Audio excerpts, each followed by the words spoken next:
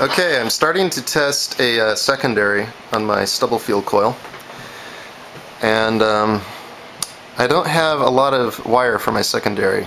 Right now I only have about 75 feet or so of some magnet wire that I had left over. I obviously need to order more of that and get hundreds, if not 1,000 turns on this or more.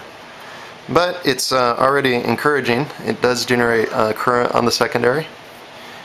I'll give a quick breakdown of what I've done with the coil here. I have it mounted upside down, so I have all the wire terminals exiting out the bottom. So it's a little more clean, it's not such a mess. This is my magnetic make and break switch motor. I have two reed switches now positioned in such a way that they run the motor very nicely. It gets up to speed. I'll go ahead and stop the motor and see if I can get this multimeter here where you can see both of them at once. What's interesting is the current definitely climbs. Come on, just balance. There we go. So you can see the current here building as the coil speeds up. It's on the milliamp setting right now, but as this coil make and break switch motor gains speed, you see we're up to 3 milliamps, and it's gaining. So that's of course the effect that we're after. I have had this little motor running continuously for weeks on end now in one form or another. We're up to over 4 milliamps now.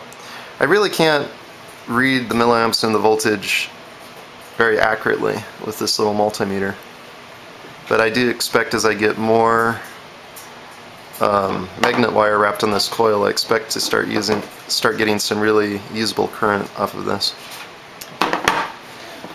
So anyway, that's where I'm at with this little device.